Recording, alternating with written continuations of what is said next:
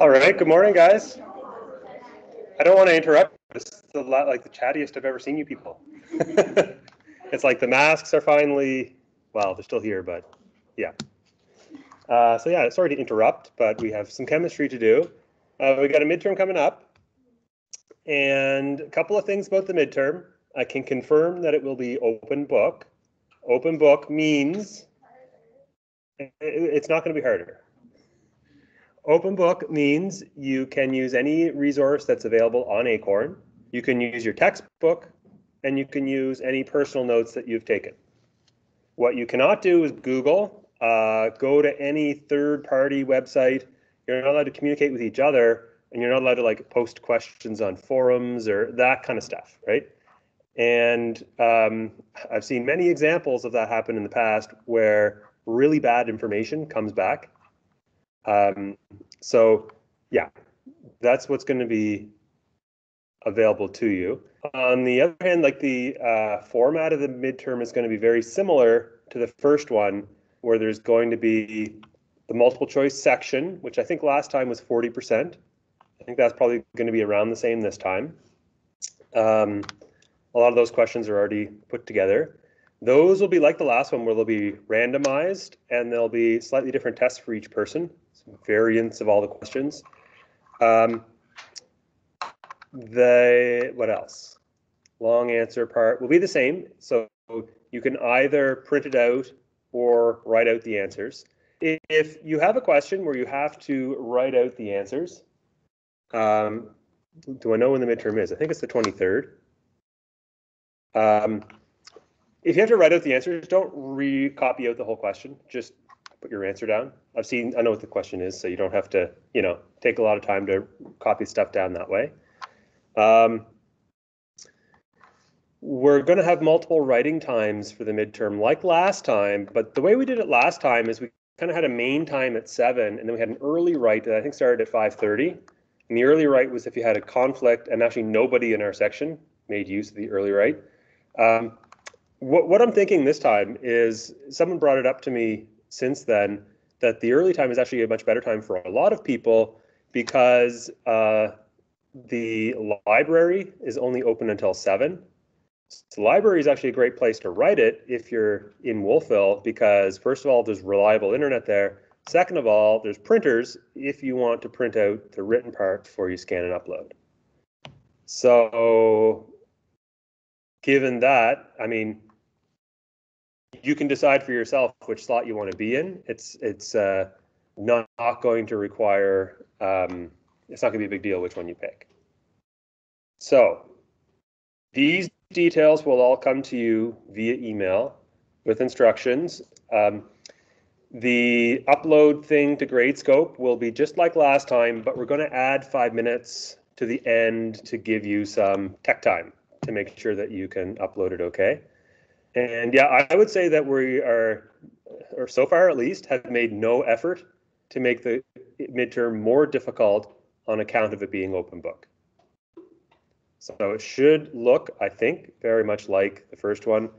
The other one I find about midterm 2, I find midterm 1 has a lot of questions that are small and nitpicky, in the sense like it can be very difficult to get full marks on a lot of questions. Especially, it's easy to miss a charge somewhere or miss a pair of electrons, and there's lots of small topics I find, where I find from here on in, there's like a couple of big concepts you either kind of get or you don't.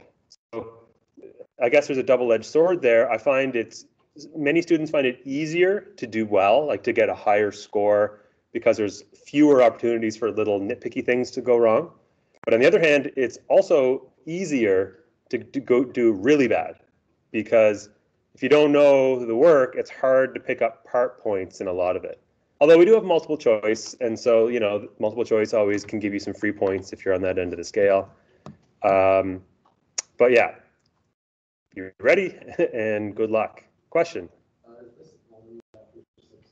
Only on 6 and 7. However, you still need to know how to do all the stuff from before. So, for example, if I gave you an SN2 question that inverted the configuration, I might say, draw the product of this SN2 reaction and indicate if the product is R or S. So in that case, yeah, chapter 5 is when we covered R and S, but I still expect that you can do R and S. Same thing, like obviously you still have to know how to draw resonance structures and Lewis structures. You still have to know your functional groups. There won't be questions, for example, on like infrared or carbon-13, because that was chapters 2 and 4. But the main skills that you learn along the way still have to be applied. Brooke asks, what chapter is the test cover? So yeah, 6 and 7, and we're only partway through 7 at the moment. Okay. Cool. I'll talk more about this on Friday. We still have more class time. That said, let's get through 7 so that we actually cover the material before the midterm comes. We already did the first 38 slides of chapter 7, and in this chapter, we were talking about alkenes. We talked about the difference between E and Z or cis and trans alkenes. We went through the, I'm going to turn off my email so those don't keep coming. We talked about how to identify if an alkene is E or Z using the CIP rules, assigning priorities and things like that. What else did we do? We looked at stability of alkenes, right? We said that an alkene, not teams, we talked about how an alkene can have 1, 2, 3, 4, up to 4 carbon groups attached, where if one of those 4 positions is carbon, we say it's a monosubstituted, 2 of them are di, and di comes in 3 types. There's trans di, cis di, and gem di. Means both alkyl groups are on the same carbon. We also have tri, and then we have tetra. And as you add more alkyl groups, so we said tetra was the most stable, followed by tri, followed by di. However, we said that trans was the best, which was better than cis di, which was about the same as gem di, which is better than mono, which is more stable than unsubstituted. Okay. So this is important because we're going to be making alkenes, and we're going to be looking at situations where more than one alkene might be possible as products. And in such cases, the stability of the products is an important factor in deciding which one's going to be major. All right, so we're going to look at 2 reactions to make alkenes. We used to have 3, but we cut 1 because it's not that useful. So it's going to be preparation from alcohols, which is a reaction called dehydration. And the name here is actually a very good descriptor of what's going on in the reaction. We're going to lose a molecule of water. We're going to dehydrate it. We're going to lose water. The other one is called preparation from alkyl halides dehydrohalogenation. So you're going to lose a hydrogen and a halogen, dehydrohalogenation, and that makes an alkene as well. Both of these are elimination reactions.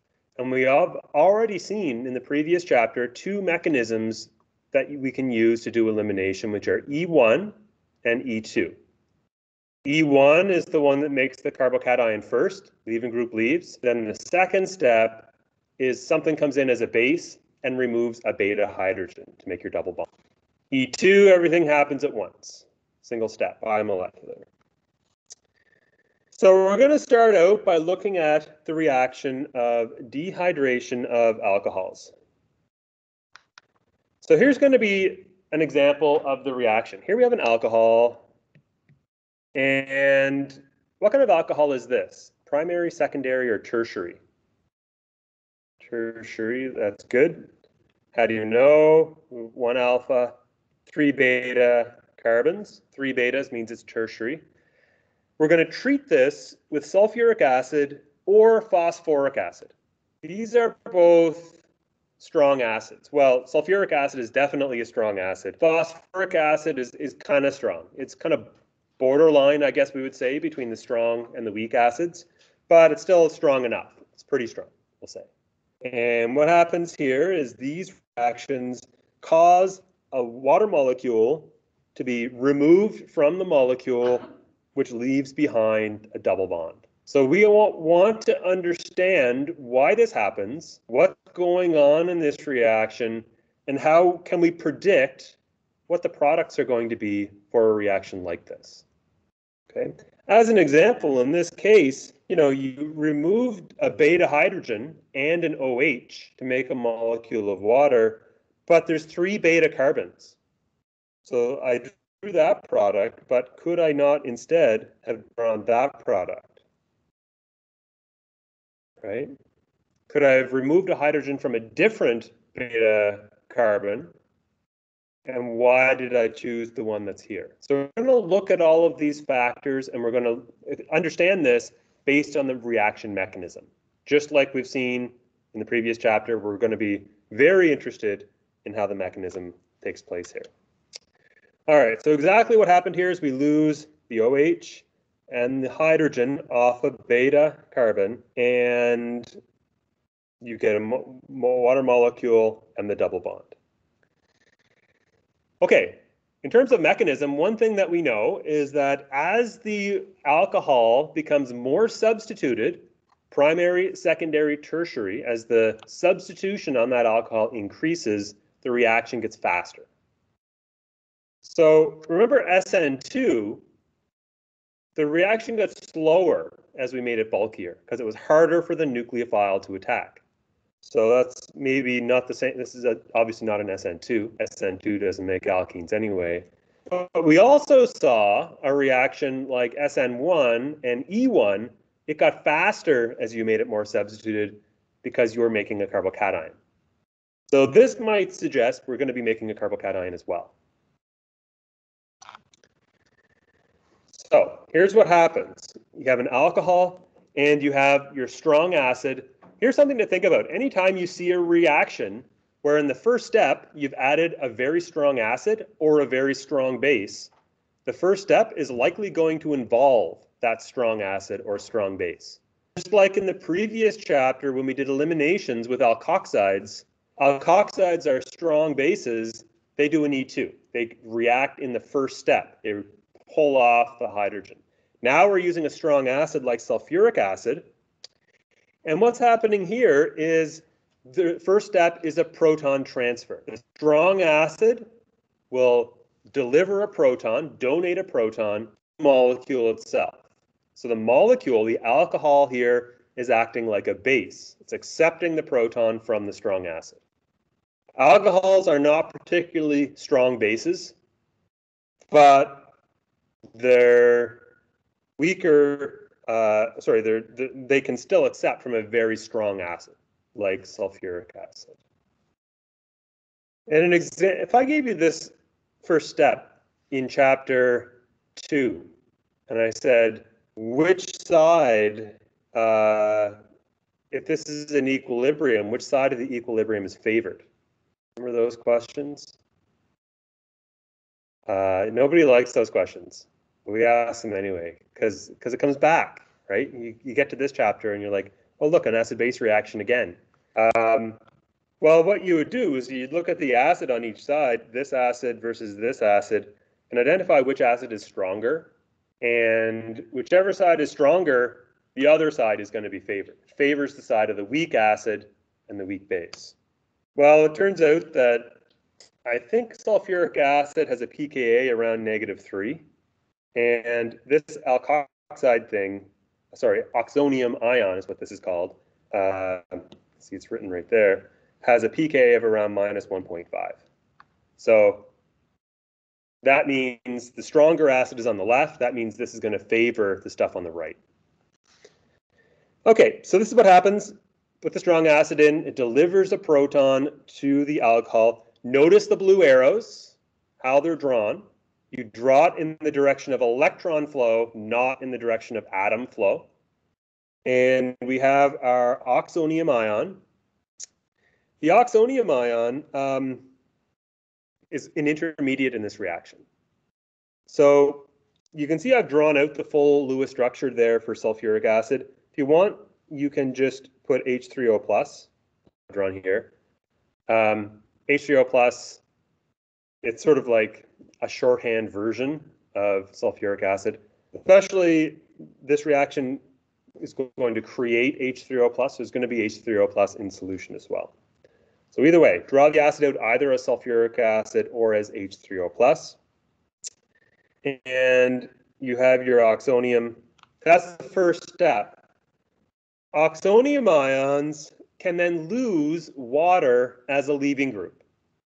So that's what's being shown here. This is a second step. Water is just leaving, going off on its own, and making a carbocation. What kind of carbocation is this?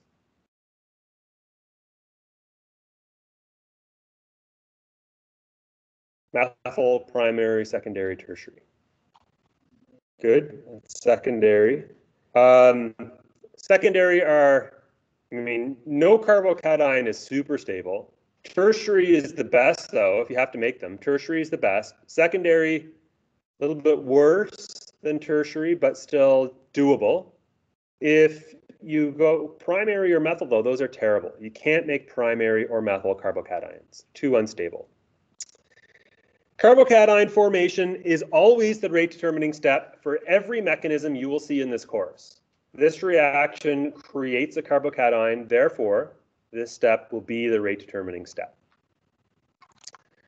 This step is unimolecular, first order. Only one molecule is involved, breaks into two pieces.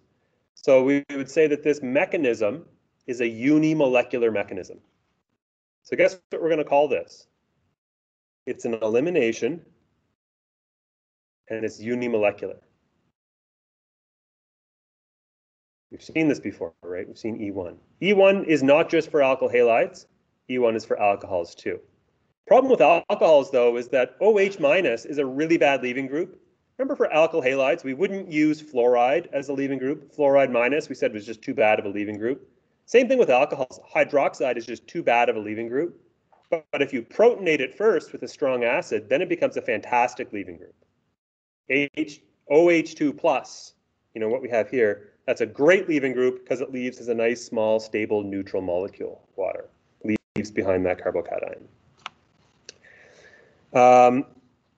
Okay. So I don't want to get too ahead of myself on that slide because we're coming to that later. But we now have our carbocation. We now have 2 beta carbons, each with 3 hydrogens. A base needs to come along and take one of those hydrogens as our next step.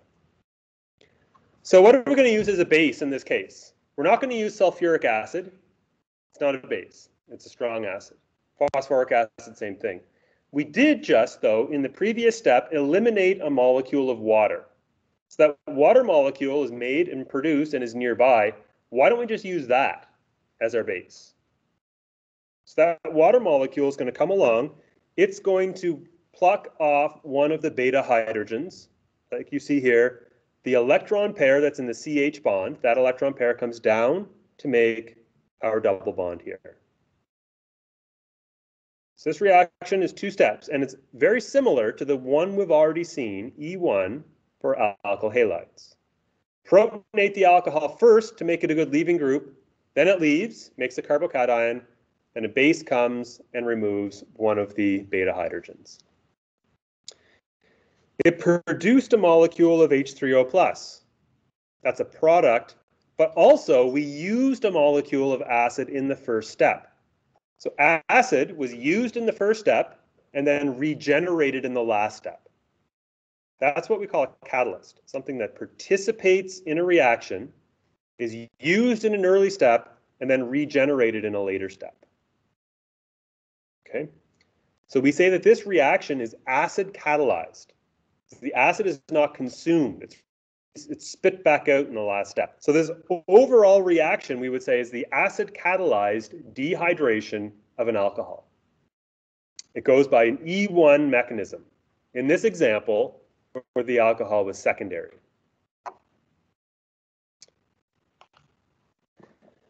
We already know how to label carbons. Been doing it all semester. Check this one out for a second. That carbocation, unusual one, doesn't have any beta hydrogens. It's got 3 beta carbons. So what's it going to do? Well, it's not going to do dehydration. In fact, you can make cations that can't do the next step, like this one, and they're often stable, semi-stable. Like you could put the alcohol in strong acid and let them sit, and the OH will come off and make the carbocation. The carbocation can't do anything else because there's nothing for it to do. So it just sits there. And then so you can make solutions of carbocations and then study them if you want to learn some more about the carbocation themselves. All right, so it makes sense based on this mechanism why the fastest reaction should be tertiary, because it makes the most stable carbocation, and carbocation formation is the rate determining step. So that step will get faster the more substituted the alcohol is. So tertiary is best, secondary, second best, primary is the worst. However, primaries still work. This reaction still happens for primaries, even though you can't make a primary carbocation. So that mechanism, great if you're tertiary or secondary, but if you're primary, that's going to be a no-go. So it turns out for primary, there's another mechanism. Just like we saw for alkyl halides, it could be E1 or E2. Same for alcohols. It could be E1 or E2. So for the E1, the potential energy diagram looks like this. The first step has a small barrier. That's the proton transfer step. Small barrier means fast. Okay. It makes the oxonium cation, which is an intermediate. It then goes through the rate determining step to make a carbocation, which is also an intermediate. And then that reacts to the base to make this plus H3O plus. So we have acid at the start, acid at the end. So that's the catalyst. And you know this is the rate determining step because it has the highest barrier out of the 3 steps. Remember that first year? K equals what? A e to the minus EA over RT. That's a good equation. Top 10 equation in chemistry. You guys probably know most of the top 10 equations in chemistry. Another top 10 would be delta G equals delta H minus T delta S. I put that in the top 10. How about delta G equals minus RT ln K? Top 10 as well. Great equations to know if you're a chemist, and if you're not a chemist. Anyway, this one here just says that the rate constant is a function of the activation energy. The activation energy is large, the rate constant is slow. All right, back to these primary ones that we said work anyway, even if you don't have, even if you can't make a carbocation. Well, the first step, the fast step, the proton transfer step, doesn't care if you can make a carbocation or not. It's not looking ahead. So what happens is just the same as the previous step. There's a proton transfer if you have a primary alcohol from the acid to the alcohol, just like before, to make an oxonium. The difference now is you can't drop that water molecule off. You can't make that carbocation because it's not stable enough. It still has an alpha carbon, it still has a beta. The beta still has 2 hydrogens. So what happens if you can't make the carbocation, which is the case in a primary, then the water that could be just around, maybe eliminated from a previous molecule or as an impurity in your sulfuric acid, it can come remove one of the beta hydrogens. Simultaneous with that hydrogen being removed, the CH electrons here move down to make a double bond. That arrow, that blue arrow is not great. It should go to the bond, not to the atom. And the electrons in this bond move up onto the oxygen. So all in one step, you regenerate your acid that you used up in the first step. You have your alkene and you have your water molecule. This is just E2. This is the exact same mechanism we drew for alkyl halides for E2, except there's the proton transfer step at the beginning. Okay. Other than that, everything happens the same. One step, bimolecular, the water and the oxonium come together, rate determining step. All these steps happen at once, all in sequence, not all in sequence, all together. The word we use to describe a reaction like this is concerted. Concerted means all bonds form and break together at the same time. So this is a great mechanism because you don't have to make a carbocation. Carbocations are, if you can make a carbocation, that reaction is faster, which is why tertiary and secondary are faster than primary, but primaries can still go. What about methyl, do you think? What if you had methanol?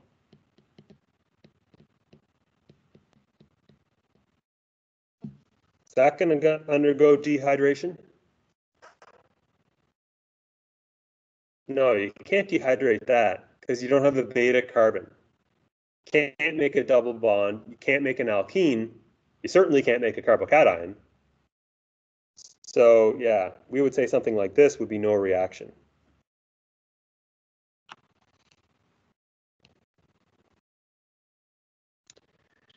What makes this step bimolecular? It's a question I got from Lizzie. Bimolecular because you have one and two things come together in a single step. It's bimolecular because two atoms or two molecules are reacting together.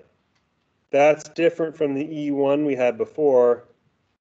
Where's our E1? E1, back.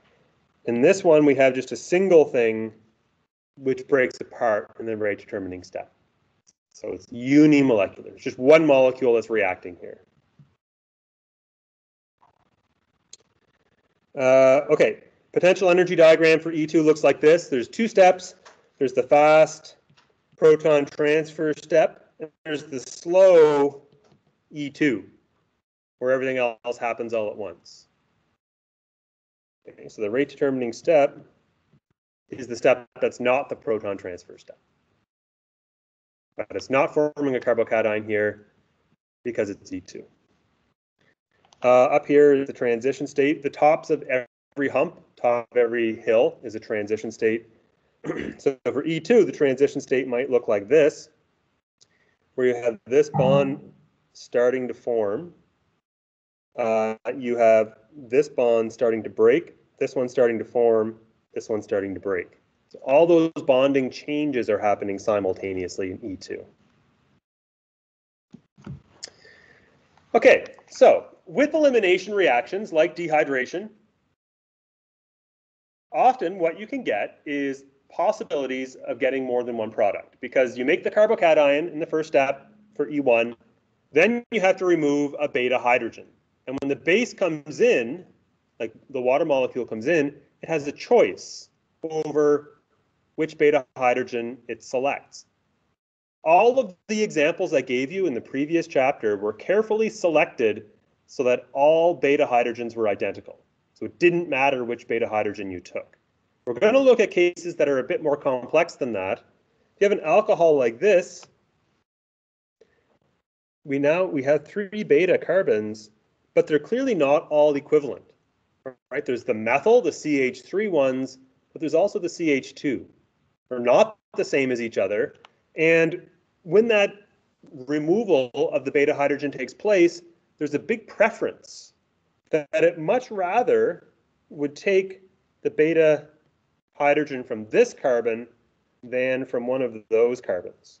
So those CH3s, there's 6 beta hydrogens there. Those 6 beta hydrogens, the removal of one of those only accounts for 10% of the product mix. There's only 2, right? There's 6 there. There's 2 on the other carbon, right? It's CH2. 90% of the time, one of those two goes. So clearly, how many of those beta hydrogen types there are is not what decides which one goes fastest. Otherwise, if it was just statistical, you'd expect, you know, a 6-to-2 ratio of products in favor of the second one. But no, it goes for the one where there's only two preferentially. It's selective. In fact, we have a word for this. We say it's regioselective. Regioselective means if a reaction can produce more than one constitutional isomer, sometimes we call them regioisomers. If it can produce more than one constitutional isomer, but it produces one of those in greater amount than the others, we say it's regioselective. So it's regioselective because it produces this one, the 90% one, in greater amount than the other one. It's not just statistical or random. Here's another example of the same thing. We have, in this case, a tertiary alkyl halide with sulfuric acid, which undergoes E1. We have our alpha, beta, beta, beta. It could either take a ring product, a ring beta, or it could take the methyl beta, and it can make A or B. It turns out it makes A in much greater amounts than B. So we would say this one is major, and that one's minor. So why? Why does this take place? If we go back to this example, why is that one 90% and the other one is 10%? And the reason goes back to something we did at the beginning of this chapter. In these kinds of reactions, there's a preference for it to produce the alkene that's more stable. So in this case, the alkene is tri-substituted. Right? If you look at the double bond, it has 1, 2, 3 alkyl groups on it. It's tri-substituted. The other product is di. It's got 1, 2 carbon groups that are attached to the double bond. The other two are hydrogens. So tri is more stable than di. And no, this isn't just di, this is gem di, isn't it? So the tri is more stable, so the tri is the major product. So it's selective to produce the product that's more stable. And so this has a name, this preference for the more stable product. It's called Zaitsev's rule, which most books write like that. I think I've seen it also as like S-A-Y, Sate, S-E-F-F or something like that. I don't know. But I'm going to write it like this, Zaitsev's rule. It's probably anglicized from the original Russian. The rule is very simple. If there's more than one product possible, the major product will be the one that's more or most stable. So A we would predict as the major product because it's tri in this case versus di in this case. So you have to be able to look at an alkene and assess, you know, what the degree of substitution is for the alkene. Here's another one. This alcohol, it's secondary. Sulfuric acid will react and it will protonate the alcohol. The water comes off to make a carbocation. It can lose a beta hydrogen, but there's two possible products. You could make either the cis or the trans. These are not constitutional isomers. These are stereoisomers. What kind of stereoisomers are these? Diastereomers, good. Cis-trans pair. So these are stereoisomers. Zaitsev's rule applies to these two. If you can make more than one stereoisomer, Zaitsev's rule says that you will make preferentially the stereoisomer that is more stable. And we know that trans is more stable than cis, right? This is trans di, cis di. Trans dye is more stable than cis dye because it has less van der Waals strain. So it'll produce trans here as the major product and cis as the minor product. So what we would say here is that this reaction is stereoselective as well. Stereoselective means if there's more than one stereoisomer possible, but one is formed in greater amounts than the other. So it's stereoselective because you get more trans than cis. The exact ratio here would be extremely dependent on the temperature and things like that. And I'm never going to ask you to predict the actual ratios. Just know that the trans is more stable than the one that's more stable will be produced in greater amounts. So let's say you wanted to make oleic acid in the lab. Oleic acid is the fatty acid that you find in olive oil. And let's say you happen to have this alcohol right here. And you put this molecule together, and as your last step, you want to do a dehydration to make your double bond, and now you have your synthetic oleic acid. Let's say olive trees go extinct and we need oleic acid for some reason. Do you think this step is any good?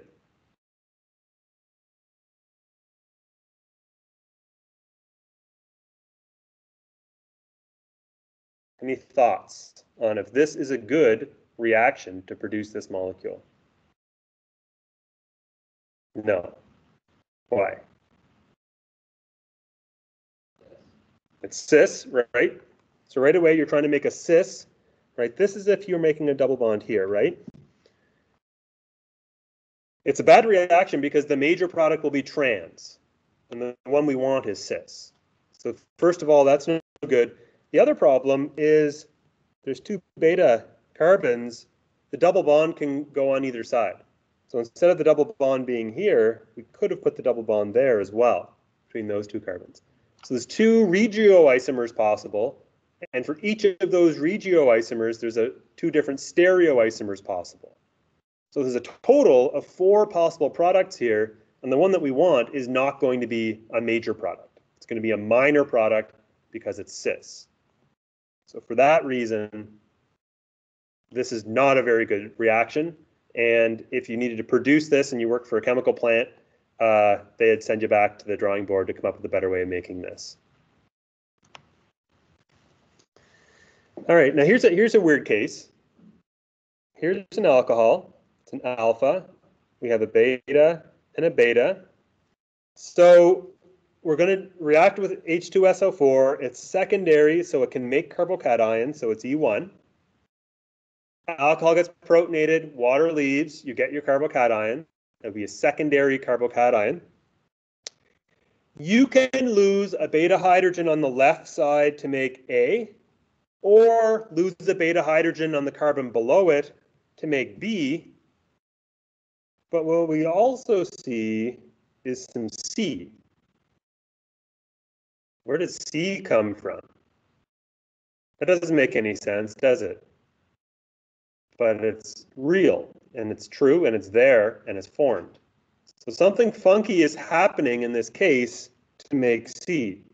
It's not just you lose a beta hydrogen and you lose the OH group and make a double bond, because the OH was at that position. So something has moved. Things have shifted inside this molecule. Here's an even weirder one. Okay, here's another alcohol. This is a secondary. We have sulfuric acid.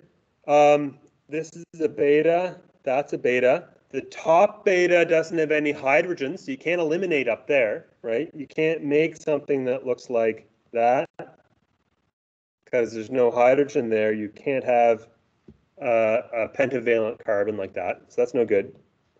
But you can go on the bottom one and so you make A.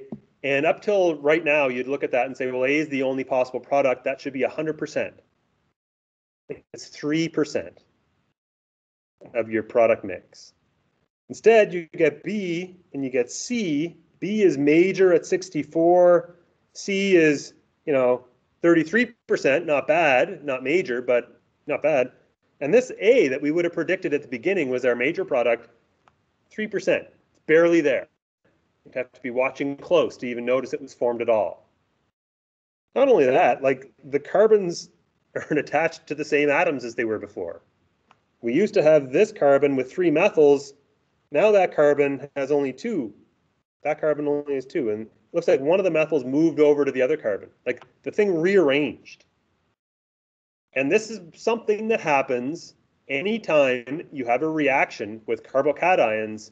You can get these atoms scramble around like this. It's called a rearrangement, and it's very predictable.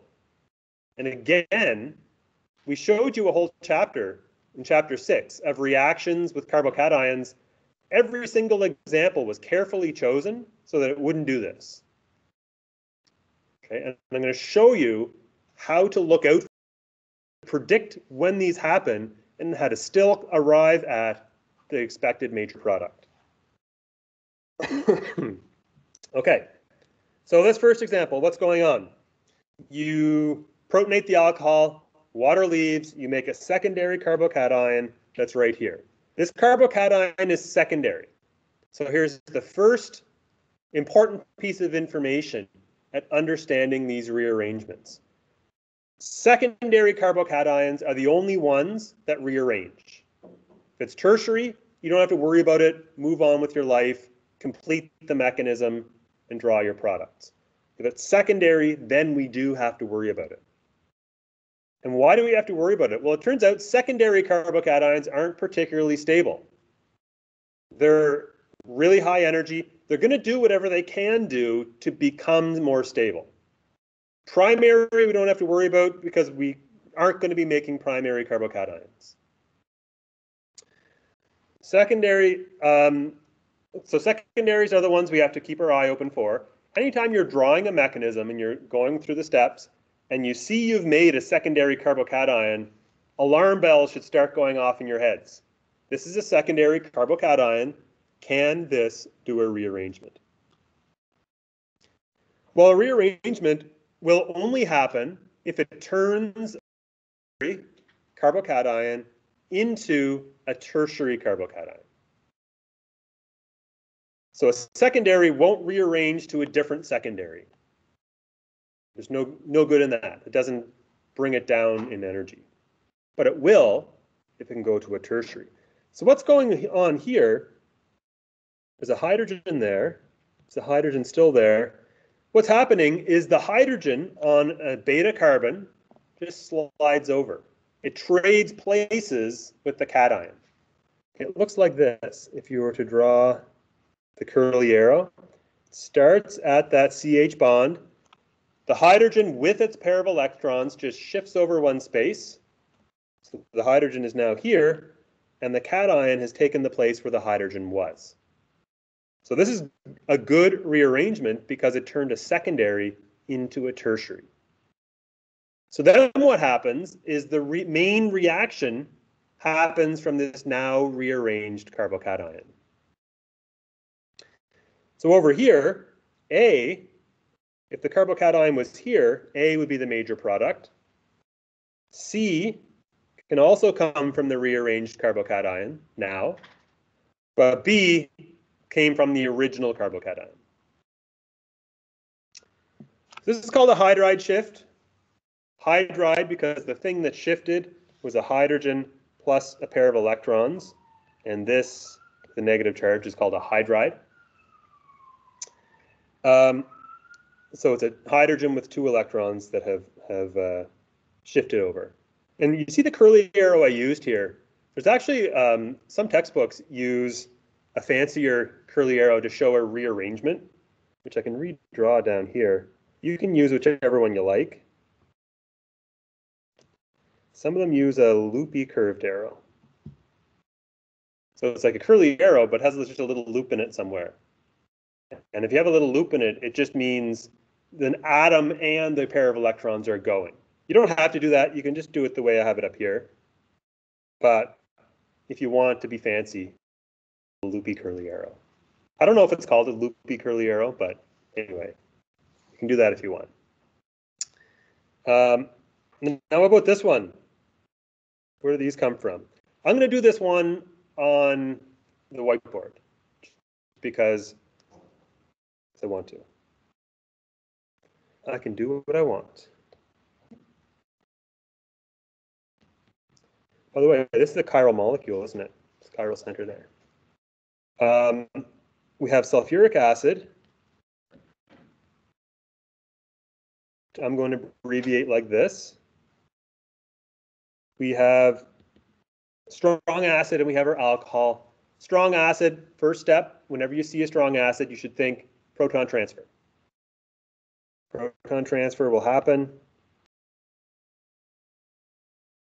like that.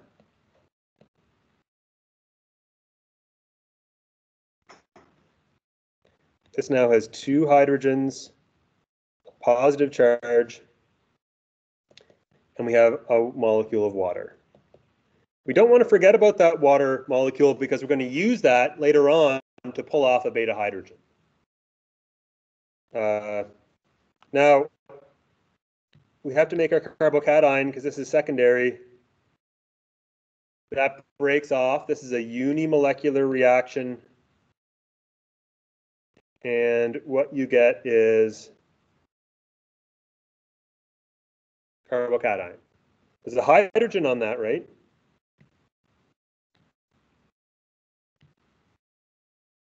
Hydrogen there. So we're just going through the normal steps. Protonate, make a carbocation. Secondary. Secondary carbocation, alarms start going off. Okay. Can we do a rearrangement here to make a tertiary carbocation? So this is what you got to look for. When you're at this stage and those alarm bells are going off, those alarm bells are no good if they don't give you a path, if there's nothing you can do. So we have alpha, we have beta, and we have beta. This beta has 3 hydrogens. This beta, the other beta has 3 methyls. So what we would like to do is slide something over to the positive charge and then switch places with the charge and the group that slides over. Well, what you can see on the right side is those 3 hydrogens. Can we do a hydride shift? I'll do a fancy curly curved arrow. A curly arrow. Well, what would that do for us? That would give us, and now I guess I'm going to put red in here so it's clear which ones are from the previous step. And positive charges there. Was that a good rearrangement? That's awful. It made a primary. Can't make primary carbocations. So this is no good. Okay, let's get rid of that. It's not what we're going to do. Instead, what we're going to do is look to the other beta carbon, and there's no hydrogens we can slide over. We can't do a hydride shift, but we can slide a methyl over. So if we take a methyl, we can take a whole alkyl group and pull the whole alkyl group over. If we do something like that, it leaves 2 behind. It's got a methyl there now and a hydrogen. And then it's got this one with the 3 reds, I guess. Put them back. So that moved the methyl over to the middle carbon, and it put the positive charge over on the left side. This is a tertiary carbocation, and I'm going to just simplify that. Looks like this. So this is a good rearrangement because it turned a secondary into a tertiary, and that would be called an alkyl shift. So the things that can shift are hydrides and alkyl groups. Once we're here, we have the alpha, beta, beta, beta. You can lose the major product is going to have our water molecule from before come back in, remove that beta hydrogen, and make that as our major product. Or it could remove a hydrogen from one of those betas and make this. as a minor product. And we know this is minor because this is gem di, and this one is tetra. And tetra is more stable than gem di. All right, we're out of time, but we're going to come back to this. This is I find students often find this a lot to swallow all at once. You're only sort of starting to get comfortable with the whole concept of E1, E2, SN1, SN2. Now we're throwing a big wrench in there like, oh yeah, by the way, if it's tertiary or if it's secondary, a carbocation, this rearrangement is something else now you have to look out for. So these are all these different steps that you have to be wary of when you're doing these reactions. Okay, thank you very much. We'll pick up on Friday, do the best we can here. And you guys have a great week, day. Yeah. Thank you. Bye-bye.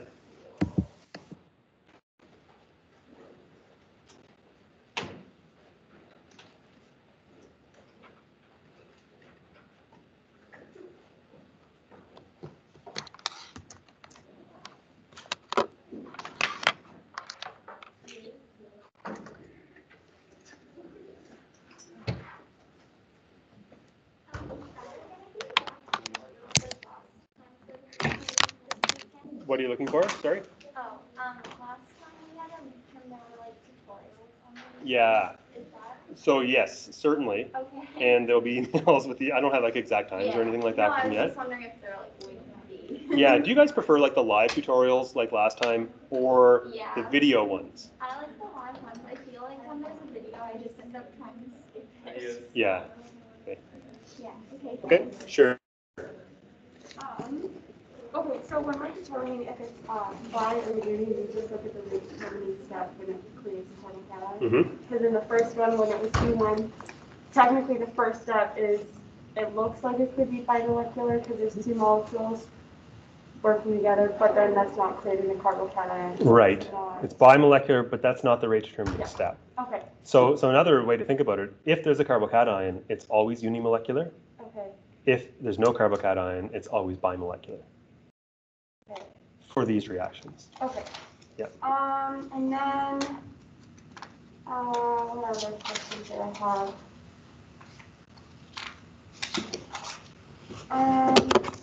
Okay, so this one, how did you get, so did you move this hydrogen all the way over to this side because that's where the formal charge is? Put my mask on here, Oh, yeah, so I can get close to you here. All right, let me just take a peek at what you got. So this was the last example that we just did. Alright, so this one was a gen bag, but did you bring this hydrogen over to this side? And No, so all I did there, so redraw that. Positive charge. This is a beta. Oh. This is a beta. And this is a beta. Right. So when your base comes in, it can remove that one. Yeah. Or it can take one of those. Okay. And so this would be the same as that. Yes. Okay. Because you can rotate that around. Okay. So if you take one of those 6, Yeah. you get this. Okay. If you take that single one there, you get this. Okay, I just need that hydrogen. That helps big time. Yeah. And it works out too if you, this one is still going to be the major one. Yeah. Because it's not determined by how many hydrogens you have. Right. It's just. In fact, I guess arguably the fewer the hydrogens there are, the more likely it is to be major. Okay. That usually will give you the more substituted product. Right. That makes sense. Yeah. Okay. And then, sorry, I just have like class, so. Totally fine. Okay. This, I wrote it down, so I take notes on the presentation, and I wrote it down, but I had no idea what it meant. So it was talking about like the cycloalkane, and it was talking about like if it's cis or trans, and whether or not it was stable or unstable in cis or trans. Can you kind of maybe explain it so it's not just written and like kind of more drawn out, I guess? Sure, I do it right here. Yeah, go for it. So we talked about how if you have an alkene that's not in a ring, that is more stable than like Right. because that has the van der Waals strain. Yeah. But in a ring,